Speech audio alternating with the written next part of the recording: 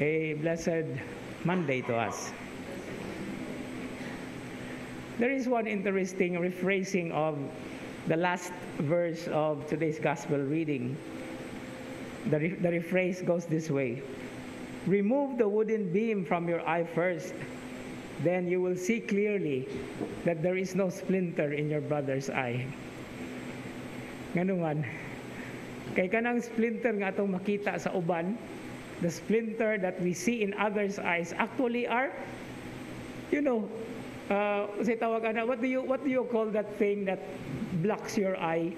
It's not just the thing itself, but there are also what we call mga peripheries ba, no?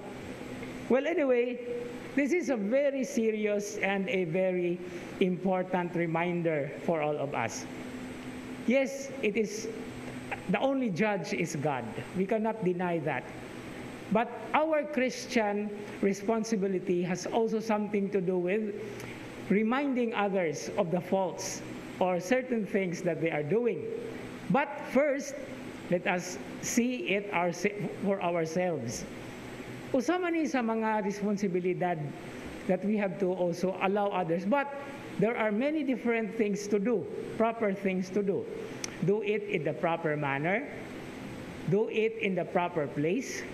Use the proper words. And do not forget to do this to the right person.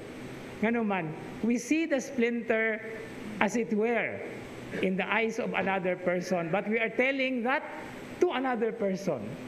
Mudunay problema nato, no? Although it is a difficult thing to confront because it takes time to really, to really make the propriety of it all. But this is a constant reminder that we are responsible for each other. We are concerned for each other's benefit. But the context of this gospel reading actually is the word hypocrite that Jesus is using used to be addressed or thrown to the Pharisees and the scribes, but now is applied to the Christian believer, to everyone who has faith in the Lord.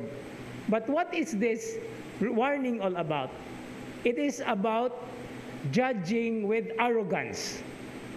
No? Lahi man ang muhusga ta nga garbuso kaayo ta nga murag kita nalay maayo sa tanang kalibutan.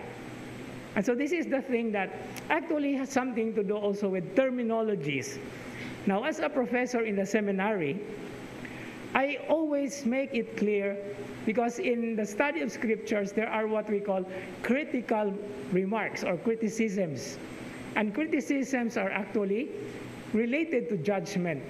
Now, how do we translate criticism or to criticize in Cebuano? Usually comes to us is paghukom, paghusga. Pero it's so negative because when we criticize, we put the positive and the negative sides together so that we can weigh things. And so thanks to the Akademyang Bisaya, they have a very beautiful coined word for criticism.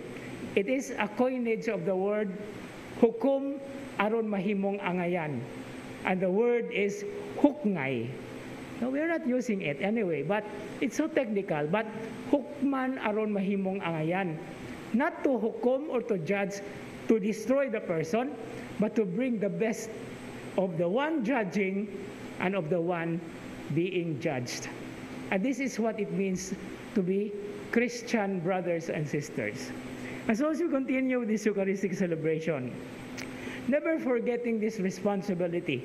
It is a task that the Lord has entrusted to us so that we will all be the same before Him, that we care for each other for the good and for the benefit of everyone, in the same sense that He wants good and goodness for all of us, His sons and daughters.